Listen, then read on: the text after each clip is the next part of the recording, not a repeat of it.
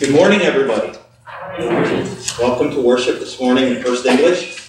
A couple of special prayers. First of all, you may have heard this already, but Shepard tested negative for coronavirus, as did all the boys at the Companeros, the cook that were cooking there. And Wardy was deemed not to need the test because he was never in close proximity to the cook that was the person that tested positive. So very thankful for that there was no issues with that, and I got to move back into the house on Friday. Also, it's Wardy's 16th birthday today. Happy birthday. Hard to believe, huh? Also, one special prayer. Janet Miller called me this morning. She won't be here because she's having cataract surgery tomorrow, and she felt that it was the proper thing not to be in church the day before she had the surgery. So our thoughts and prayers are with Janet, and know that the Lord will see her through that procedure tomorrow. With that, we take all our prayers to our Lord, knowing He hears them and answers them according to His good and gracious will. And we begin by singing a wonderful hymn, hymn 875, Father, we praise Thee.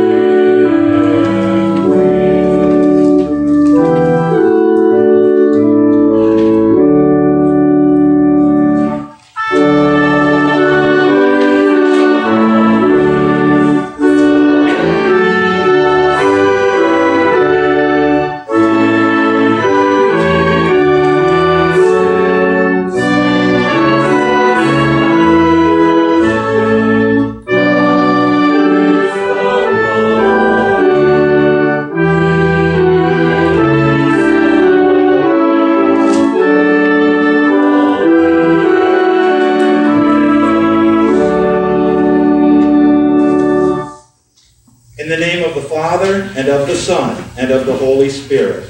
Amen. Our help is in the name of the Lord. Who made heaven and earth. If you, O Lord, kept the record of sin, O Lord, who could stand? But with you there is forgiveness, therefore you are feared. Since we are gathered to hear God's word, call upon Him in prayer and praise, and receive the body and blood of our Lord Jesus Christ in the fellowship of this altar. Let us first consider our unworthiness and confess before God and one another that we have sinned in thought, word, and deed, and that we cannot free ourselves from our sinful condition. Together as His people, let us take refuge in the infinite mercy of God, our Heavenly Father, seeking His grace for the sake of Christ, and saying, God, be merciful to me, a sinner. Almighty God, have mercy upon us. Forgive us our sins, and lead us to everlasting life. Amen. Dear friends, Almighty God in His mercy has given His Son to die for you, and for His sake He forgives you all your sins. As a called and ordained servant of Christ, and by His authority, I therefore forgive you all your sins in the name of the Father, and of the Son, and of the Holy Spirit. Amen. We now join together in reading our introit for this ninth Sunday after Pentecost, found in your service bulletin insert. Oh, give thanks to the Lord, call upon his name. Make known his deeds among the peoples. He spread a cloud for a covering, and fire to give light by night. They asked, and he brought quail. And gave him bread from heaven in abundance. He opened the rock, and water gushed out. It flowed through the desert like a river. For he remembered his holy promise. And Abraham his servant. So he brought his people out with joy. His chosen ones of singing. Glory be to the Father, and to the Son, and to the Holy Spirit, as it was in the beginning, is now, and will be forever. Amen. Oh, give thanks to the Lord, call upon his name. Make known his deeds among the peoples.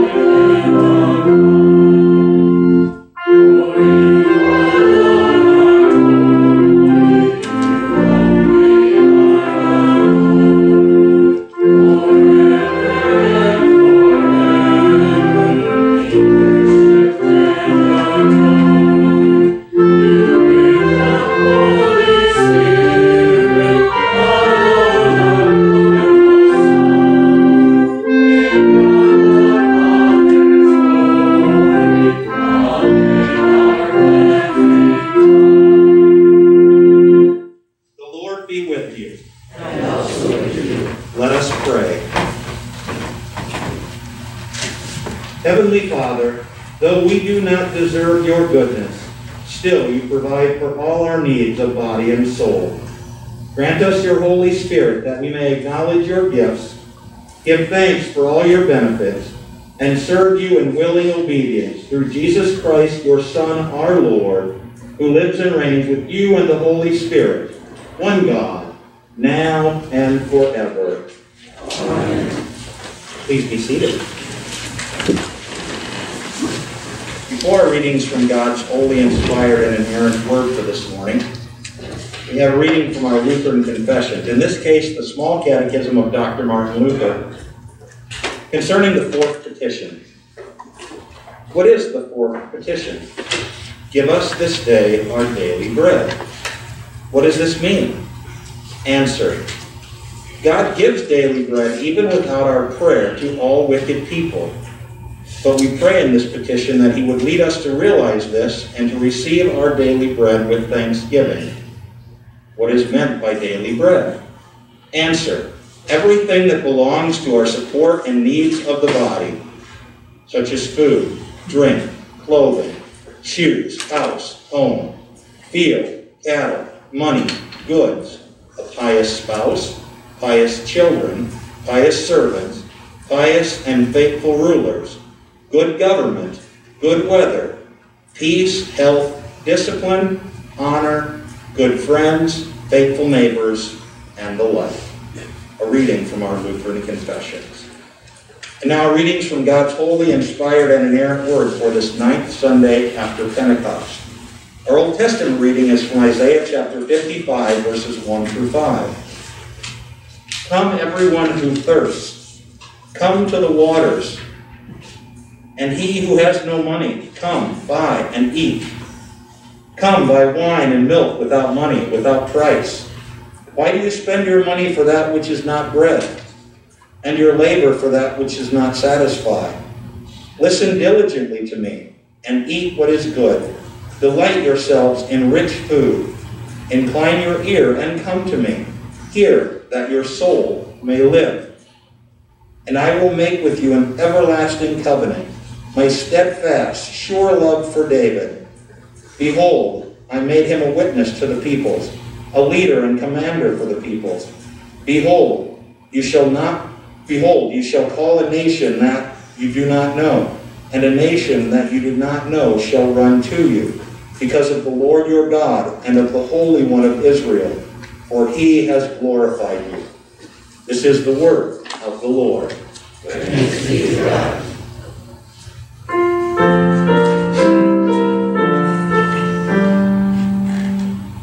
Dear Christians, be not unaware, both Jews and Gentiles have a share in Jesus' saving work and vow, from Moses' Exodus till now. For even then the pilgrim Jew received the selfsame Christ as you, in cloud and sea baptized and led. They ate the living heavenly bread. Be careful, brethren, what you think. The rock that gave refreshing drink, and followed Moses' smiting rod, was also Christ the Lamb of God. Despite man's evil, envious eye, for all men's good he dared to die. Each whom he calls receives as one the wages due God's holy Son. Beloved, run your race with eyes fixed on this everlasting prize. Let none who share this hope through pride at last be lost, disqualified. Learn what God's law demands of you, yet know Christ's promises are true, and clinging to his word of grace, you too will see his beaming face.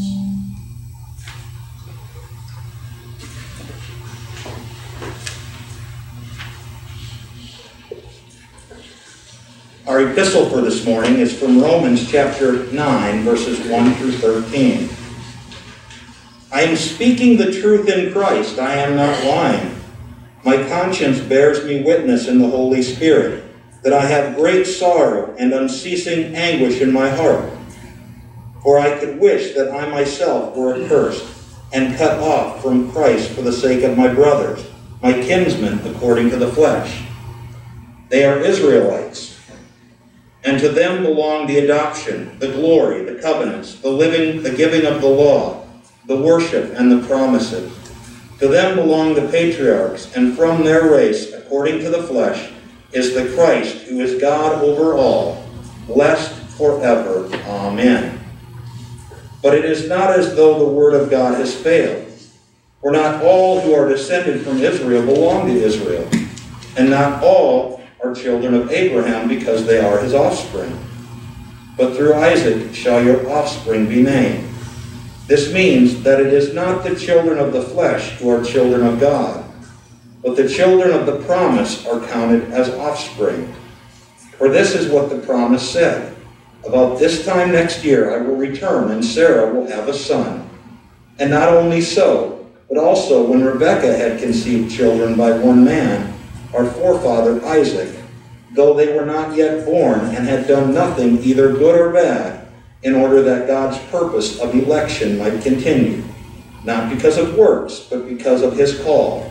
She was told, the older will serve the younger. as it is written, Jacob I loved, but Esau I hated. This is the word of the Lord.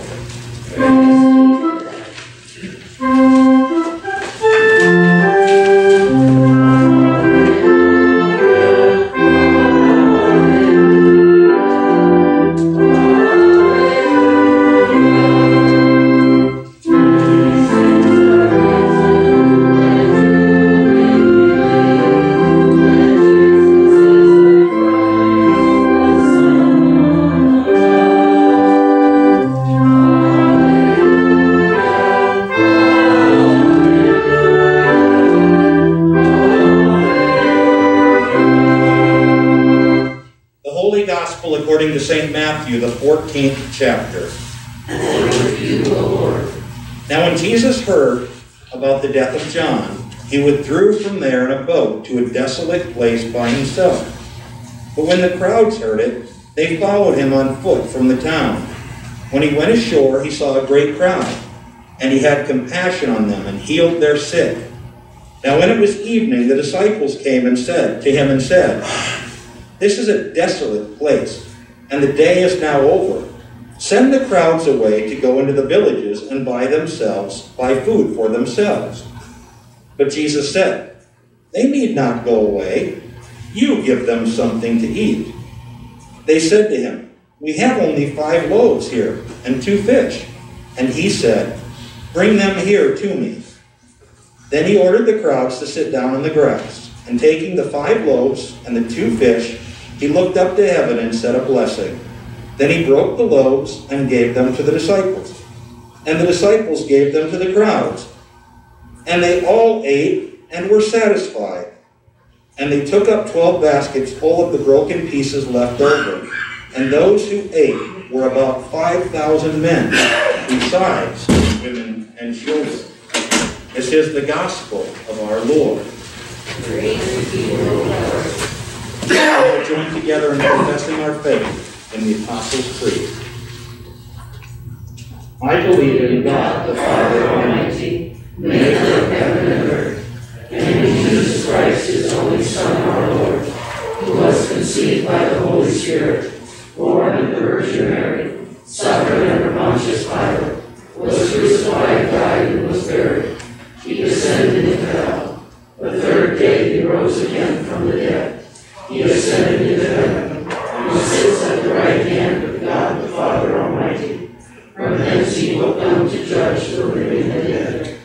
I believe in the Holy Spirit, the holy Christian Church, the communion of saints, the forgiveness of sins, the resurrection of the body, and the life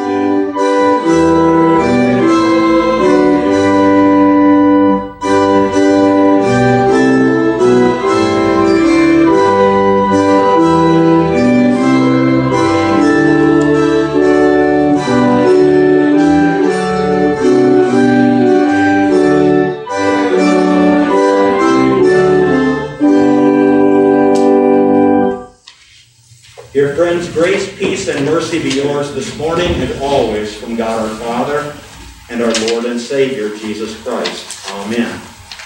Our text for this morning comes from the Gospel of Matthew, the account of the feeding of the 5,000. By the way, the only parable that's contained, the only miracle that's contained in every one of the Gospels for us. So I read for you from verses 18 through 21. Jesus said, "Bring them here to me." And he directed the people to sit down on the grass, taking the 5 loaves and the 2 fish, and looking up to heaven, he gave thanks and broke the loaves. Then he gave them to his disciples, and the disciples gave them to the people. They all ate and were satisfied. And the disciples picked up 12 basketfuls of broken pieces that were left over. The number of those who ate was about 5,000, besides women and children. This weekend I was thinking about the passage and the readings and thinking about what I was going to preach on. Really, in the Old Testament and the Gospel for sure, the Lord's Prayer kept coming through my mind. I think that's sort of a normal response when we hear the feeding of the 5,000. We hear about the reminder to God's people of the miraculous feedings in the desert. The Lord's Prayer is the perfect prayer. Carrie and I were talking about this recently. We were talking about just in general people praying and how she recommends to people, and I do too, that when you're worried about something and things are on your mind, don't think you have to come up with a special prayer. Don't think you have to come up with some special words that hit just perfectly the subject that you're struggling with or worried about. Pray the Lord's Prayer. There's a reason Jesus said when you pray, pray this way, because the Lord's Prayer covers everything. Everything in our lives perfectly. And our Father hears that petition because he taught us to pray that way in the name of Jesus. And over the years I've shared stories with you at different times of people who make fun of us as Lutherans in a way. They make fun of us for praying the Lord's Prayer so often. Oh, you Lutherans, every time you get together, Lord's Prayer. Before meetings, after meetings, before dinner, after dinner, before you get up in the morning, after you get up in the morning, Lord's Prayer, Lord's Prayer, Lord's Prayer. And I had a really dear friend, I know I shared this, a very good friend, a woman I used to visit in a nursing home in Fort Wayne, who gave me the business all the time. Can't you Lutherans ever think of anything better to pray? Can't you think of your own words?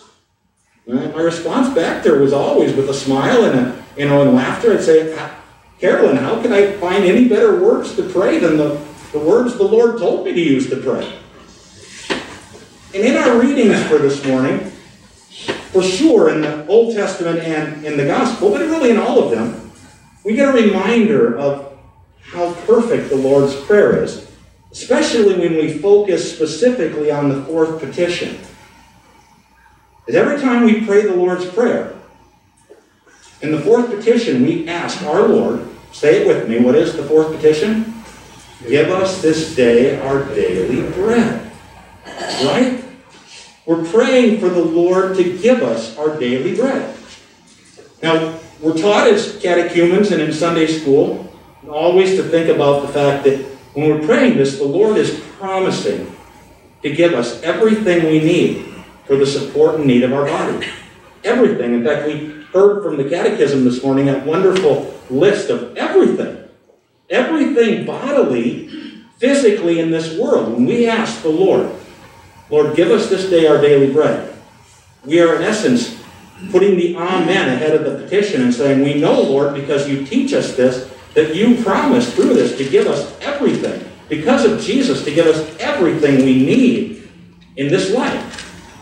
Now, we could have a whole sermon on the fact that needs and wants are 2 different things, right?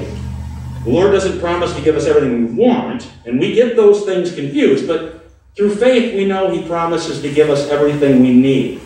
Therefore, isn't this a wonderful thought? A little off track for a second, but isn't this a wonderful thought? Everything you have, think of it this way, everything you have is everything you need. Isn't that awesome?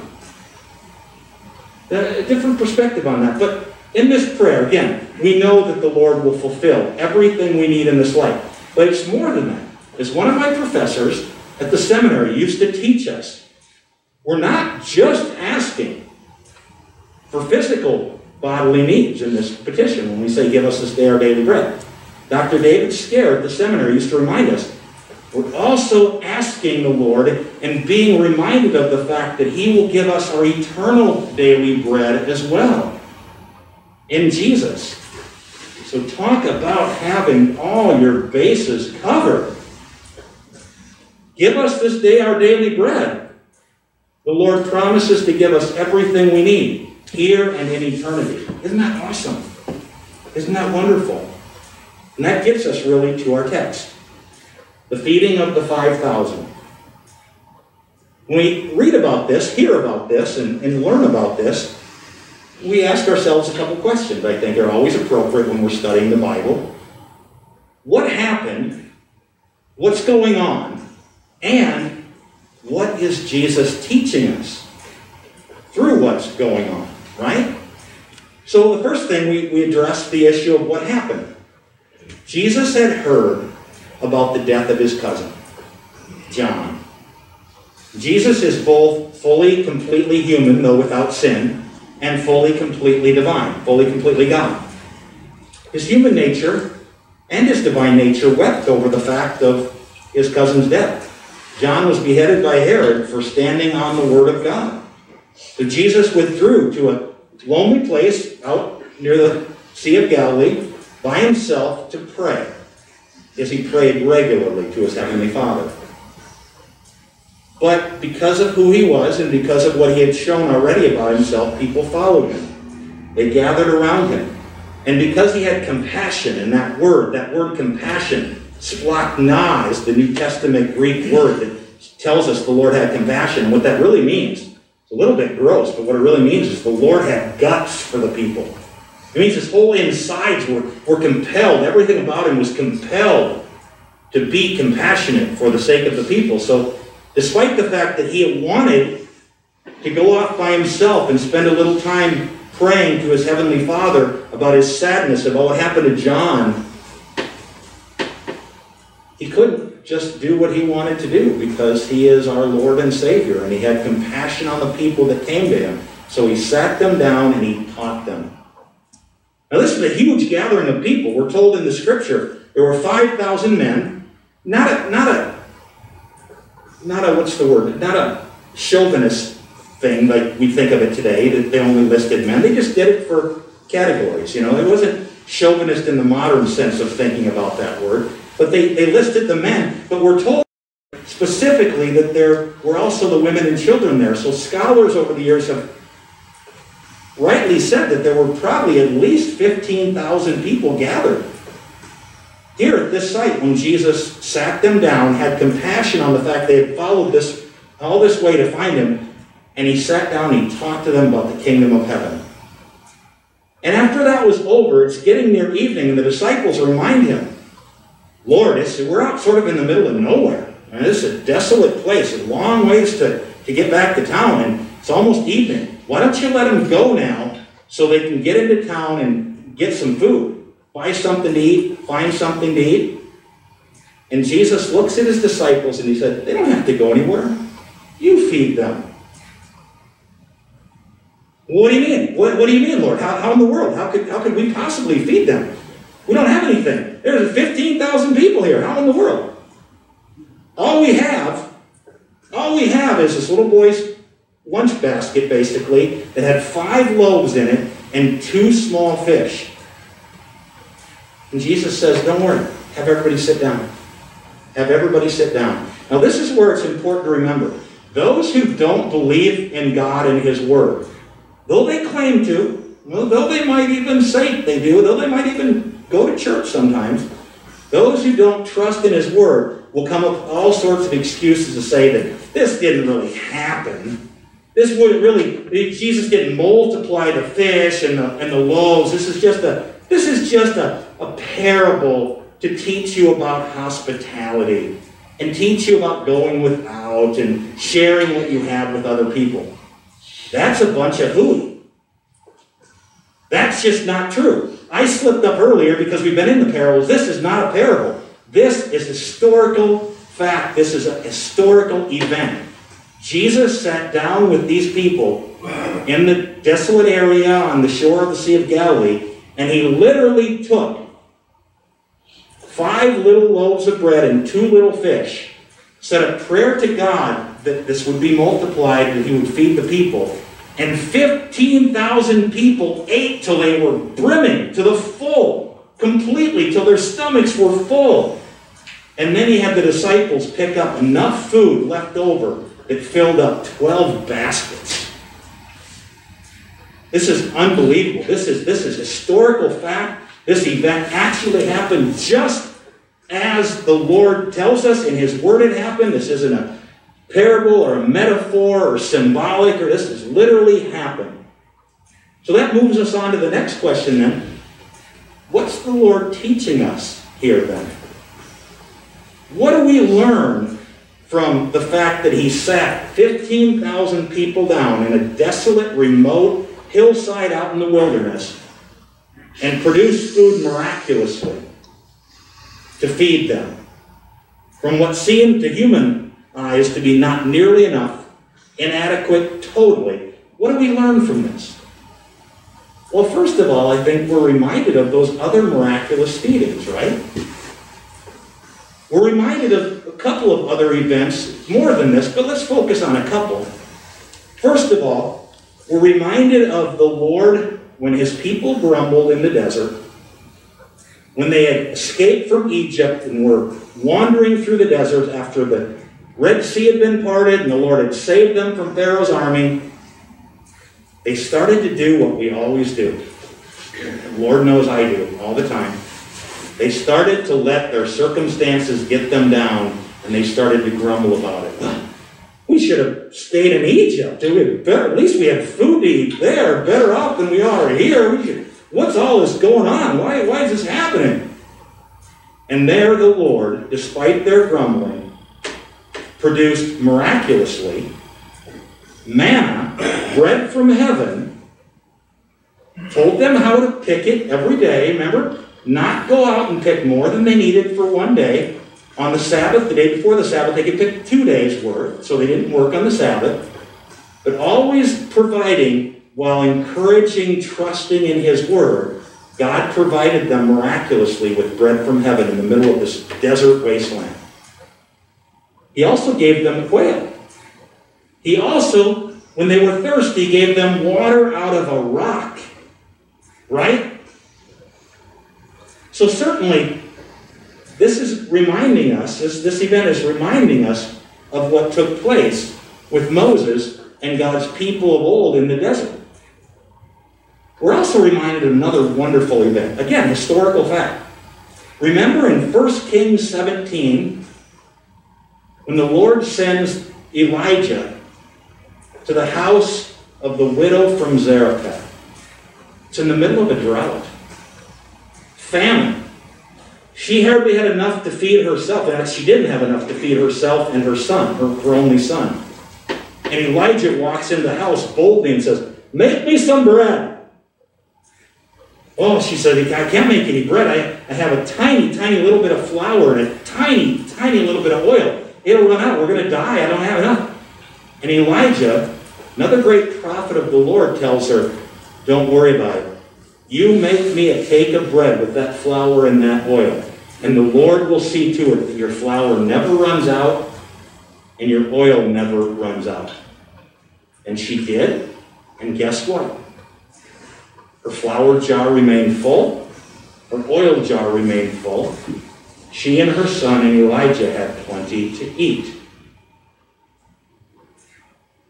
One more I think we should talk about a little bit. In John chapter 6, when Jesus is teaching the people, again, out in the wilderness a little bit, they come to him after this is actually after the feeding of the 5,000, by the way. They followed him. They wanted to make him their bread king. They wanted him to be like a magician that would keep them in food and all they needed earthly wise. And Jesus said, "Don't chase after that kind of stuff. You don't need to chase after it. The Lord will provide with it. Chase after bread from heaven. Chase after things that will last, that the moth will not eat and rust will not destroy.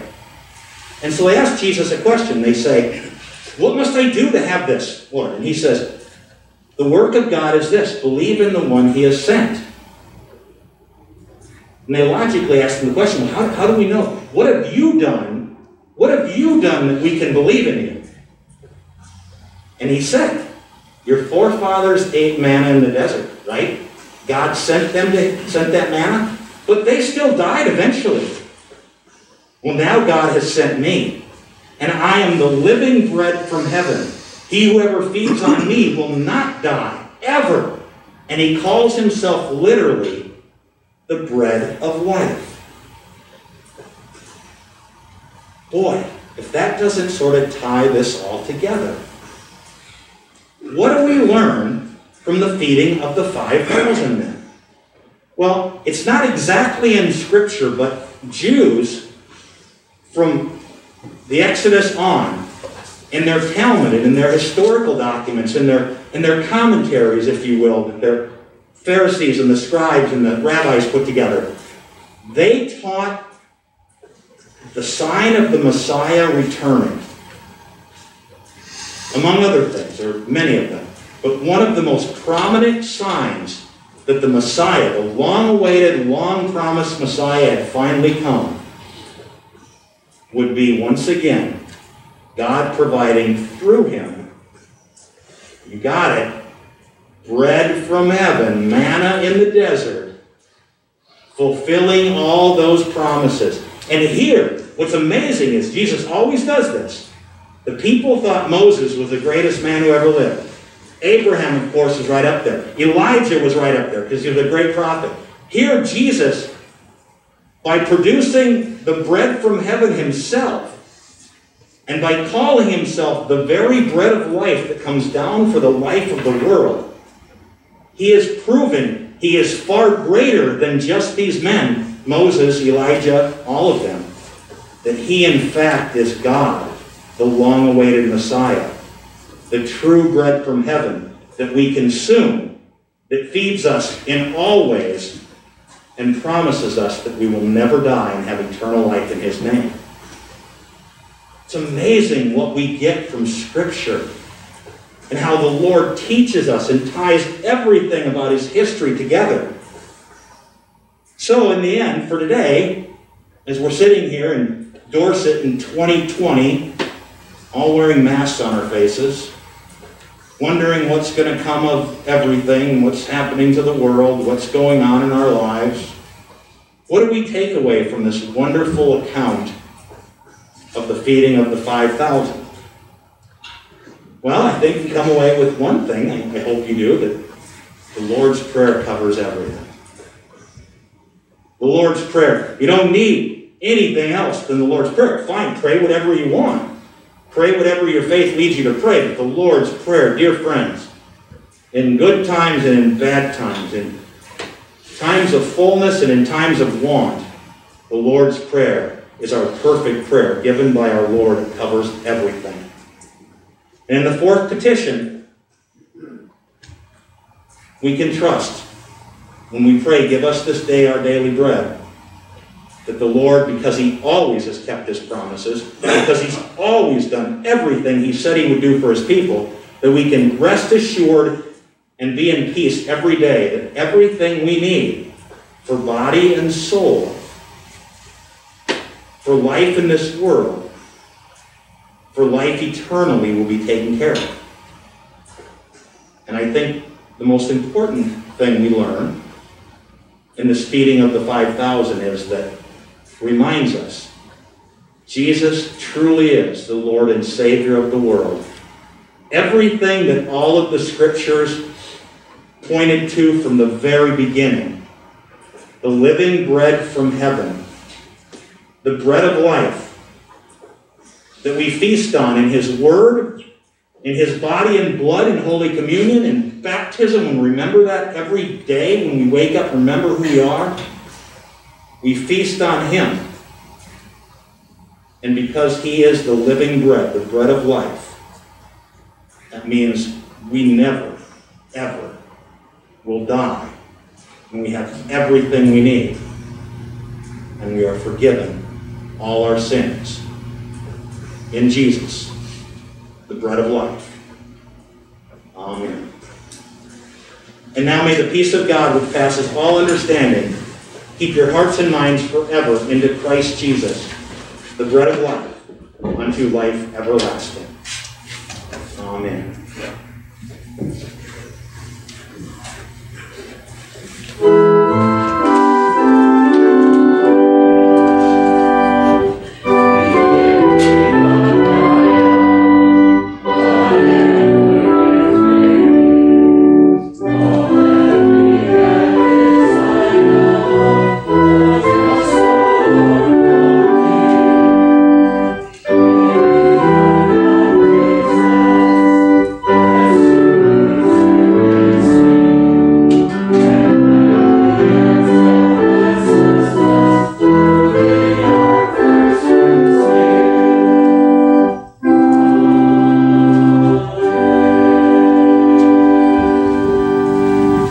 If you would like to follow along with the prayer of the day, it's found on page 215 of your hymnal, page 215.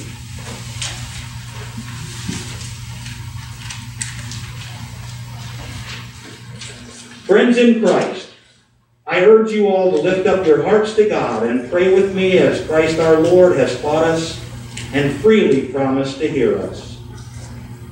God our Father in heaven, look with mercy on us, your needy children on earth. And grant us grace that your holy name be hallowed by us and all the world through the pure and true teaching of your word and the fervent love shown forth in our lives. Graciously turn from us all false doctrine and evil living, whereby your precious name is blasphemed and profaned. Lord, in your mercy, hear our prayer. May your kingdom come to us and expand. Bring all transgressors and those who are blinded and bound in the devil's kingdom to know Jesus Christ, your Son, by faith, that the number of Christians may be increased. Lord, in your mercy, hear our prayer. Strengthen us by your Spirit according to your will, both in life and in death, in the midst of both good and evil things, that our own wills may be crucified daily and sacrificed to your good and gracious will. Into your merciful hands we commend those we mentioned in prayer at the start of the service this morning, and those we now name before you in our hearts.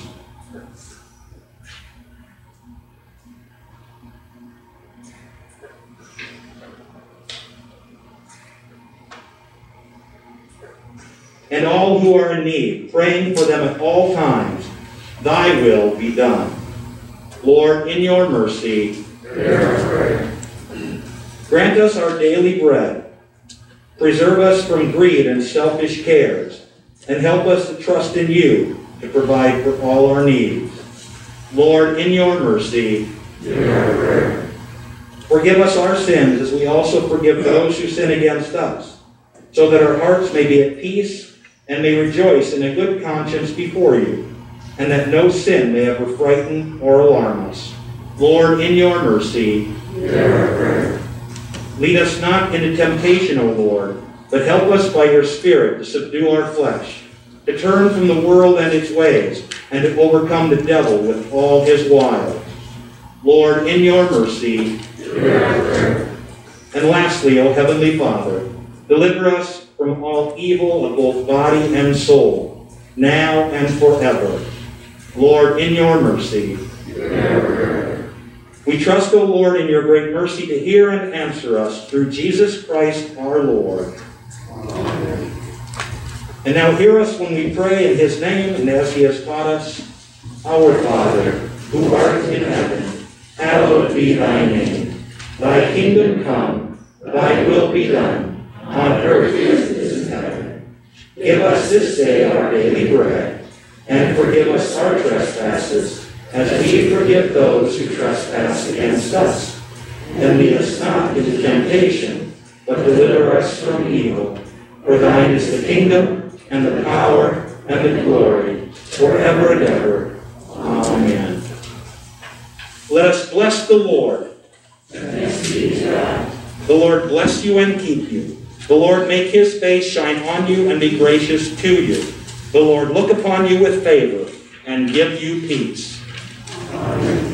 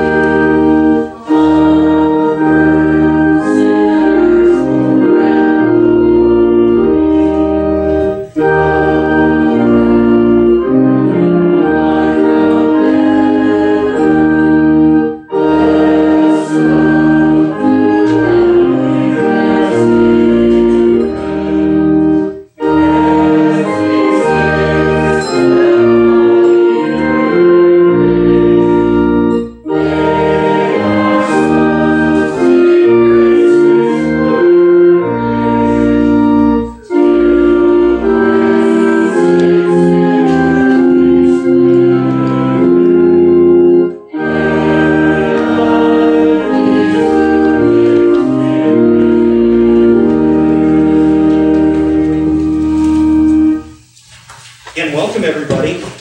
A few announcements before we go on our way. First, we will start our Noah Bible study this morning. I think you're really going to enjoy it. I really am excited about this Bible study and some things that we'll learn and just think about in the study. So if you can, stick around, join us in the social hall after worship this morning. Second, we're not having scout camp the way we normally do because of all this COVID stuff. But we are having a version of our scout camp for Troop 56 here in our Nevis troop. And that's going to be held out at Kramer Farm by Akeley. And I will be gone a lot of the week, but not all week like I have been in the past. I'll be here for the things that we have on the schedule, Bible studies and book reading, things like that. But I will be gone a lot of the week because of the scout camp. But I have my phone with me, so if anybody needs to reach me, you can always get a hold of me. We have council meeting this Tuesday, 7 o'clock. And I mentioned that the book readings, Bible studies, those things will continue on this week. Holy Communion for our August calendar will be a week after this week, following week for 2 weeks. So please sign up for that. Everybody out there, check with Jeannie and she'll sign you up for those dates that work best for your schedule. Okay? And I guess that's all I need to say.